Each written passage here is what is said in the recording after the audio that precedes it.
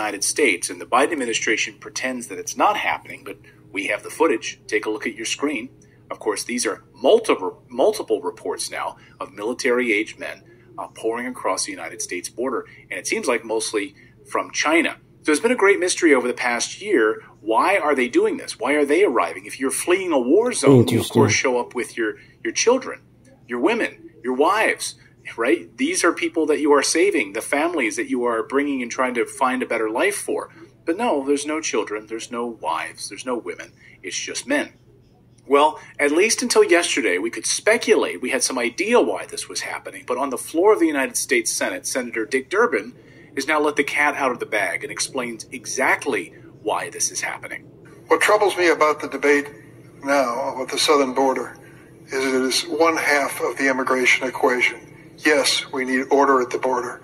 Yes, we need to have changes in the laws that reflect the reality of the overwhelming numbers from all over the world who are coming to our shores and our border.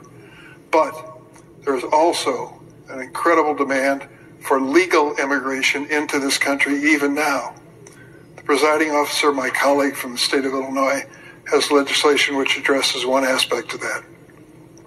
Her bill, and I hope I describe it accurately, says that if you're an undocumented person in this country and you can pass the physical and the required test, background test, the like, you can serve in our military, and if you do it honorably, we will make you citizens of the United States.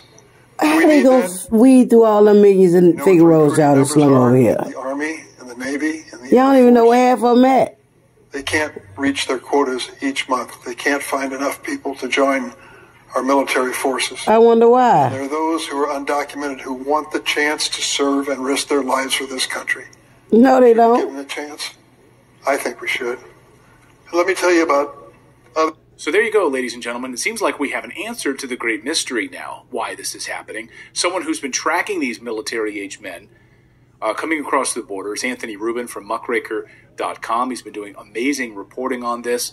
Interesting. Y'all know they had tracking this from through South America. They've been teaching them how to break down guns since they was 2. Migrants all the way up to the United States border, and so much more that we could talk about.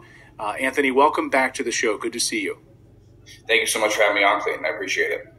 My pleasure. It's great to have you back. Specifically today, we could talk about so much of your travels, and we'll have you back, and we can talk more about what you saw in Ecuador and other parts south of the border. But today I specifically wanted to focus on this military-aged men Chinese story.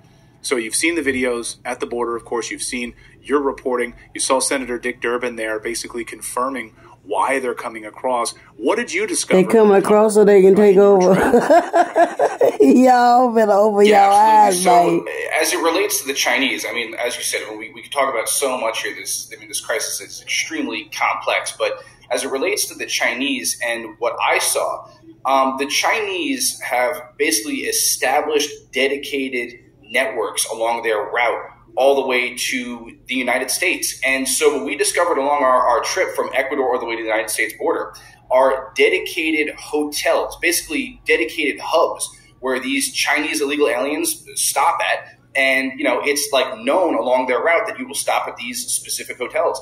One of the ones that we stopped at was this hotel in Pasto, Colombia, and we just stumbled upon it by accident. It happened to be near an airport there. Interesting. They spreading them out so they could take over. Y'all better not drop them 2 A's. Y'all better hold on to them guns, Mike. Every single one of them was headed